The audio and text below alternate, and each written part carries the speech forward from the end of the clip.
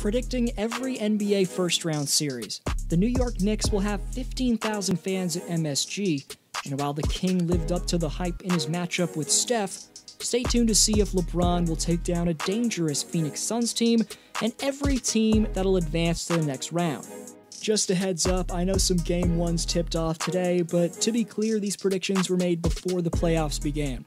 The first series I'll be predicting is the number 2 versus the number 7 seeds in the East. The powerhouse Brooklyn Nets are taking on the banged-up Boston Celtics. He's only 19 years old, yet Jason Tatum became the first player in play-in tournament history to drop 50 points. But he'll have his hands full against a super team facing all the pressure in the world. The Beard, James Harden, along with KD and Kyrie, have been on the court for only 5.8% of the Nets' regular season minutes played, so playing against the defensive pressure that the playoffs provide and having to build up continuity simultaneously will be a massive challenge. And stopping a young phenom in the shot-creating artist in JT is going to be damn tough as well. Tatum's scoring versatility is special, as he can back you down and fade away, create shots in the pick and roll, as well as attack the bucket with abandon. He's a bona fide 3-level scorer, so the hyped-up Nets, who ranked below the Orlando Magic in points allowed during the regular season, will have to give maximum effort in order to hold Jason somewhat in check. But the C's are missing Jaylen Brown, meaning Tatum's not going to have much support outside of Kemba, so I think the villains from Bed-Stuy take care of the Celtics, Nets in 6. Jimmy Buckets versus Giannis Antetokounmpo, the rematch of last year's second round where the Heat ran over the Bucks in 5 games. But which East powerhouse is going to come out on top in round 2?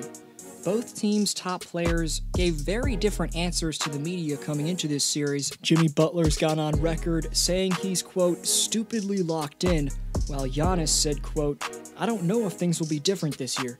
The Bucks won 2 out of 3 matchups in the regular season, showing that things could be a little bit different than they were in the bubble. They did pick up debatably a top 5 point guard in Jrue Holiday, who adds another layer to their offense and allows them to not have to rely on Giannis to create every single shot. In his last trip to the playoffs with New Orleans in 2019, Holiday averaged just under 24 points per game on over 50% shooting from the field, while leading the Pelicans all the way into the second round. Another element boding well for the third-seeded Bucks is the fact that Antetokounmpo's shooting 84% in the paint. That's 6 percentage points higher than any other year in the Greek Freak's 8-year career. Having said that, there's no doubt the reigning Eastern Conference champions are a nightmare matchup for Milwaukee, but adding another star in Holiday next to an already beastly duo in Giannis and Middleton should help Milwaukee get over the top. If they can slay this demon, they could be on their way to their first title in half a century, and I think Milwaukee wins this series in 7 games in front of a 50% capacity crowd. The Serbian sensation will almost surely edge out Stephen Curry to win MVP, despite the chef putting up a valiant effort. But Jokic deserves that honor because he's the reason why many people still have the Nuggets going deep into the playoffs, despite their second-best player Jamal Murray tearing his ACL. The Nuggets scored 16.8 more points per 100 possessions with Jokic on the floor this year than they did with him off the floor. That was the biggest on-off differential for offensive efficiency among 233 players who played at least 1,000 minutes for a single team. I'm excited to see if Michael Porter Jr. is going to show himself as a future star in these playoffs, as MPJ's going to have to step up without the blue arrow. Aaron Gordon's looking way more comfortable in Mike Malone's system by the game, and Denver's got a very solid cast of talent around their MVP, with guys like Monte Morris, Paul Millsap, and Facundo Campazzo. Will Barton's actually out right now. On the other side, it'll be an explosive attack from Dame Time CJ and Stormin' Norman Powell to keep the Blazers afloat. The only problem with Portland is that Coach Terry Stotts is an offensive specialist, and this is the 23rd ranked defense in basketball. Nikola Jokic should be able to solve that puzzle, Enes Kanter and Jusuf Nurkic simply won't be able to stop him. But Portland's actually incredibly talented, and I think they make this series tougher than people expected. With how Lillard raises his game in the postseason and the abundance of shot creating that Portland has, don't forget they've got Carmelo Anthony. I think they push this series to 7 games, where I think they go down to Jokic and MPJ in the Mile High City, Nuggets in 7. We talked about the Bucks and the Heat, but moving on to another rematch from 2020's playoffs, as the Clippers and Mavericks will resume their heated rivalry. Which playoff P is going to show up? That'll be the determining factor in this series, because for the most part, we know what to expect from Kawhi Leonard and Luka Doncic. But as I've talked about in a separate video this year, the Clippers being different has everything to do with PG-13 and how he looks like a completely different player this year. He went back to his old trainer, and he's resembling the talent we saw break out with the Pacers back in the day. A ton of people forget, but in 2013's playoffs, George was the best player on an Indiana Pacers team that got 1 win from the finals, and he again led the Pacers to a conference finals appearance as the best player in 2014. His embarrassing showing at Disneyland, though, last summer earned him the label of a playoff choker, and he was dubbed Pandemic P after he bricked this infamous shot off the side of the backboard. But the chip on Paul George's shoulder will be a massive one this year, and he's got the talent to prove a ton of haters wrong. LA won this matchup in 6 games last year, but the Mavericks were missing Kristaps Porzingis for the entire series, as well as their third scoring option, Timmy Hardaway Jr., for several games. Despite that, Luka carried them and had the greatest playoff debut in league history, showing up in iconic fashion. That was all while getting beat up by the Clippers' goons in the process. But Luka and the Mavs were on fire in the second half of this year, and I expect them to seriously put pressure on the new-look Clippers. But Kawhi and PG is a damn special duo that's out for vengeance, and while Dorian Finney-Smith is solid, the Mavs have very few options to stop them. I expect LA to take care of business again in the same amount of games they won in last year, Clippers in 6. The Wizards went 17-6 in their final 23 games of the 2021 season, building up a dominant rhythm behind the triple-double king Russell Westbrook and the NBA's second leading scorer in Bradley Beal. But every one of ESPN's experts right now is picking the number 1 seeded Philadelphia 76ers to win this series in either 5 or 6 games, and rightfully so. The 76ers have the second most efficient defense in basketball, and they can tear it up offensively as well. Fueled by the same all-star tandem that's taken them to the playoffs for now 4 consecutive seasons, Philly's looking like a force to be reckoned with. You've heard a lot about the beastly MVP campaign from Joel Embiid, but an under-the-radar factor that's making Philly special in 2021 has been their small ball stretch 4-man Tobias Harris. Toby's not only had the most efficient season of his career, but he's improved as a passer, as his 3.5 assists per game and 17.6% assist rate are both career highs for him. His assist rate puts him in the 88th percentile for his position. Meanwhile, Seth Curry with the shot is shooting 59.6% on corner 3-point shots. He should be a valuable commodity spacing the floor out, so Philly could be poised for a very long playoff run. In this series, however, I have them taking out Brody and the Big Panda in 6 games.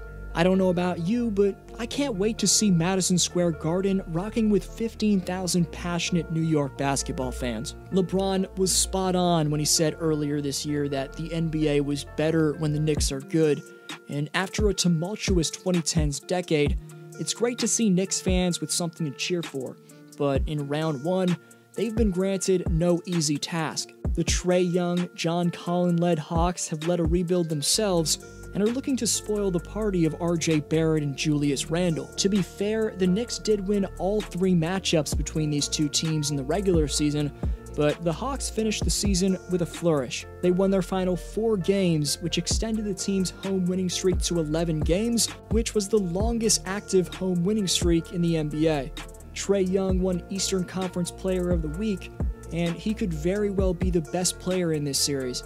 Julius Randle would have something to say about that, though, and the battle of young firepower is going to be outstanding to watch in this series. The difference for the Hawks could be their man in the middle, Clint Capella, who's been a sensational rim protector. Both teams have a ton of talent, but I'm actually taking the Atlanta Hawks to come out of this series in 7 games. I'm really sorry, Knicks fans, but I just think Trae Young is too good. It's going to be an amazing series, though, and regardless, the playoff experience for these young Knicks is going to be very valuable in the future. The Memphis Grizzlies owned the play-in tournament, first taking down the San Antonio Spurs, and then beating Steph Curry and the Warriors. Ja Morant proved himself as a rising superstar as he ended the Spurs and Warriors seasons with electric performances. To stun the Chase Center and send Warriors fans home early in San Francisco, Ja Morant lit up Golden State. You could say it's been a pretty decent year for the 22-year-old, as his name's been in a J. Cole song, and now he's making his playoff debut. Memphis is the youngest team in 10 years to make the playoffs, and they're a force to be reckoned with. But so are the #1 seeded Utah Jazz, who are looking to achieve the franchise's first conference finals appearance since 2007 and win their first ever NBA title.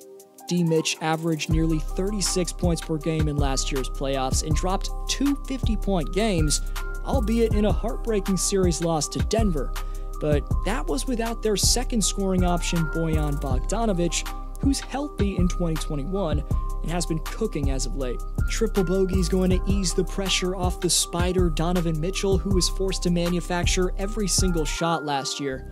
Bojan dropped 48 points on the 7th of May and averaged 29.7 points per game over a 6-game stretch this month. Ja Morant may have proved himself as a future superstar. The Grizzlies will be a problem for years to come, but Utah's ready to win now.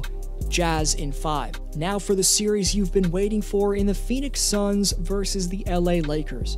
Even though they're the #2 seed, the kids from Arizona, led by a lethal backcourt tandem of Chris Paul and Devin Booker, aren't being picked to win this matchup.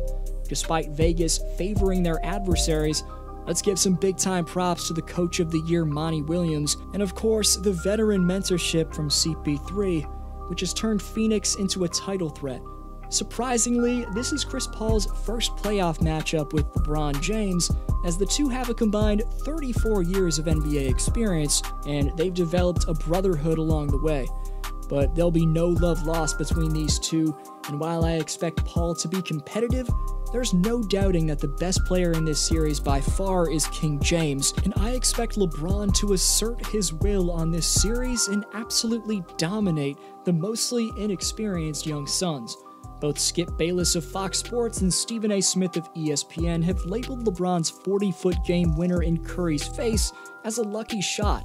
Meanwhile, the zero-ring king CJ McCollum has been letting chirps fly on Twitter regarding LBJ's eye injury, calling James the actor of the year. Not that he needs any extra motivation, but I expect the best player on planet Earth to leave no question as to whether or not he's a clutch player, and own fourth quarters against the Phoenix Suns.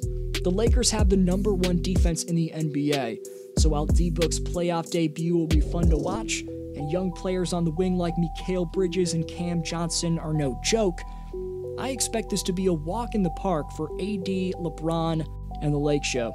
Lakers in 5. But let me know which series you're most excited to see play out. Follow me on Instagram at DFlowHoops. You're the best for sticking around. This was D-Flow, and I'll see you next video.